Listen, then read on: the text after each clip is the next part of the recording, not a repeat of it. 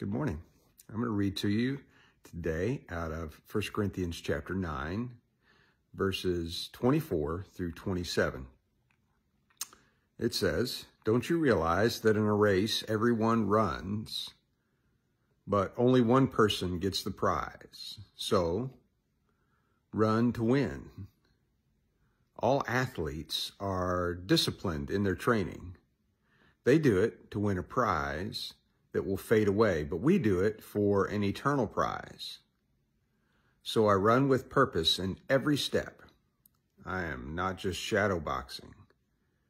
I discipline my body like an athlete, training it to do what it should. Otherwise, I fear that after preaching to myself, to others, I myself might be disqualified." Back in 2018, I did my first triathlon. In January of that year, I had reached my heaviest weight ever, and I decided to do something about it. I started eating better and exercising, but I needed a goal to shoot for. I'd always wanted to try a triathlon, but I wasn't sure I could do it.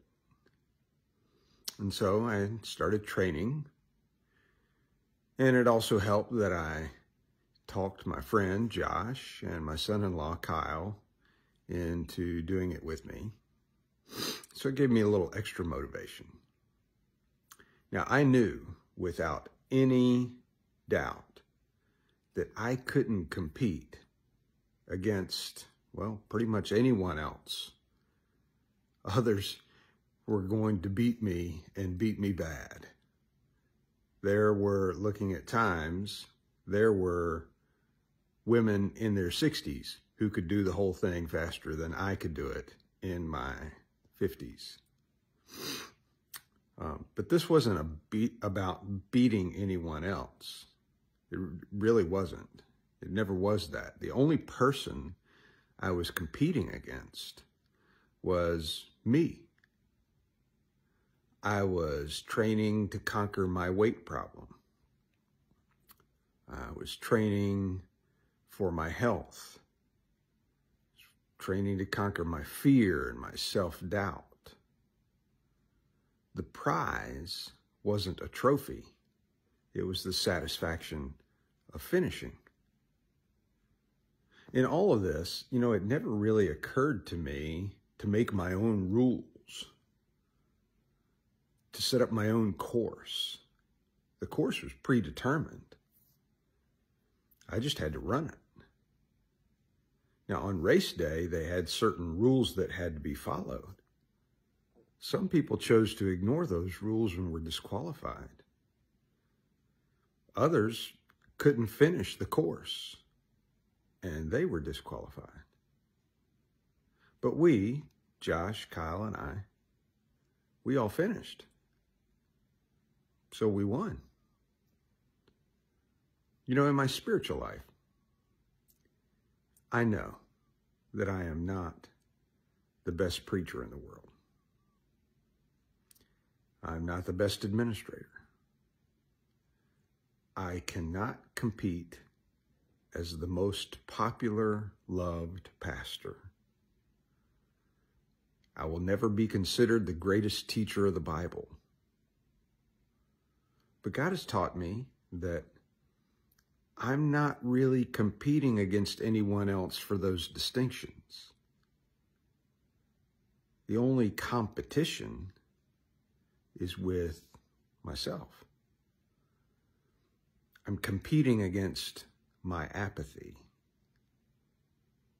and my laziness, my incompetence, and my sinfulness. I'm competing to be the best me that I can be. Now, I want to follow the course laid out before me. It's already determined. I want to finish this race. Now, this is why I read my one-year Bible every day. I'm in training. I'm training so that I'll be able to finish. And as long as I finish, I win. Pray with me. Lord, remind us that you have already laid out the plans. You know the plans that you have for us, plans to prosper us. You just want us to run, to train, to prepare, to run this race that you have called us to be a part of. We all run in the race. Some have been disqualified.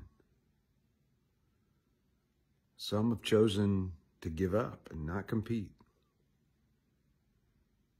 But Lord, I want to finish. So help me to train, help me to prepare, help me to do what I need to do to be able to defeat my laziness, my self-doubt, my sinfulness. And help me to finish this race that you have laid in front of me, knowing that there is laid up for me a crown of glory, and for all who have loved his appearing. We pray this in Jesus' name. Amen. Okay, friends, I hope you have a great day. God bless you. See you again tomorrow.